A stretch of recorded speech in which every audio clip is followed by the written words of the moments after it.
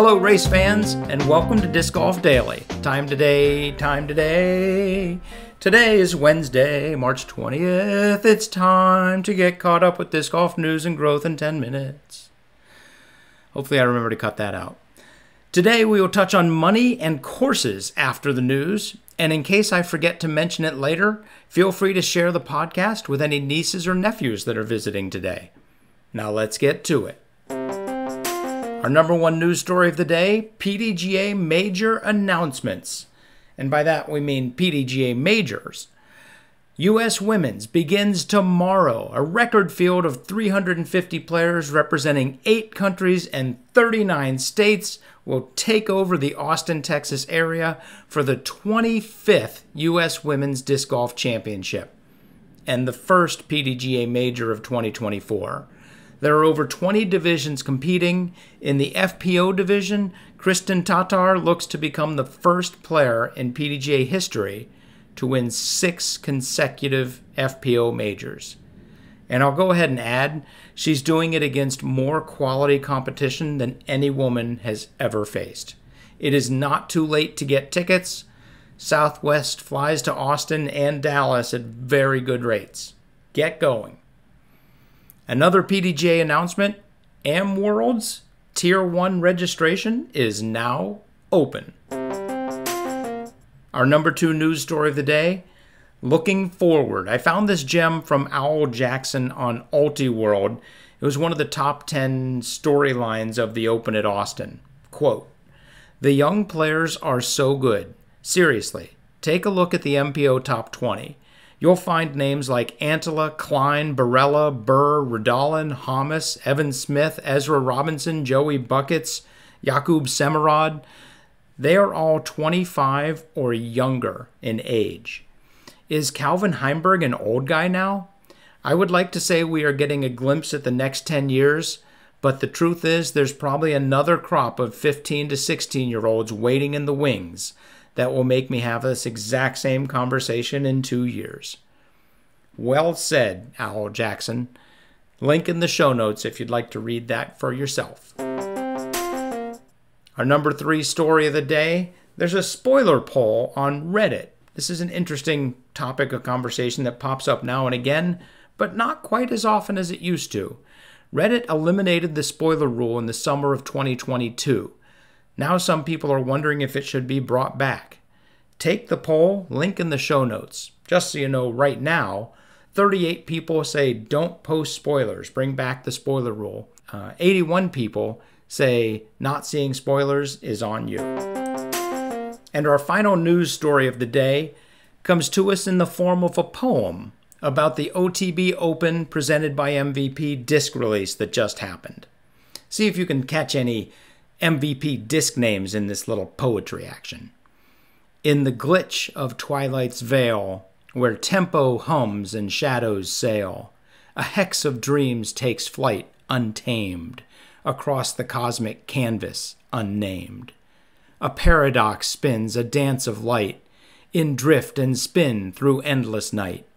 Its servo heart a pulsing beat, guiding whispers secrets sweet. Trance-like it soars an ancient spell, an orbital waltz where stars compel. Each watt of energy a fervent plea, to break free, to soar, to be set free. To vanish beyond the veil of sight, oh how we crave its weightless flight. Discs of flight in cosmic swing, the gyro kiss, and chains do ring. And just so you know, that was an original piece, edited just a little bit by me. And there we have it. I think it's time for some numbers. All right, we're going to talk about the top cash earners so far this year, how the top 20 earners compare from this year to last year, and then course growth and Pdga growth. We got a lot to do right now. Gannon Buhr is the highest cash earner so far this year at $23,495 in 7 events, averaging over $3,300 per event. Anthony Barella is in second, just over $20,000 in 8 events, And Nicholas Antala is in third, just under $19,000 in 4 events. Nicholas has the highest average earnings per event of those 3. On the women's side, Owen Scoggins leads with $14,505 in 8 events, just over $1,800 per event. Kristen Tatar, $11,500 in just 2 events, averaging $5,700 per event, the most of anybody in professional disc golf right now. And Evelina Salonen is in third, earning $9,300 in 3 events. That's over $3,000 an event. If we compare the top 20 earners at this point in 2023 versus at this point in 2024, it's $116,000 in 2023 compared to $193,000 in 2024. That's 65% growth. That is phenomenal. Let's move on to courses.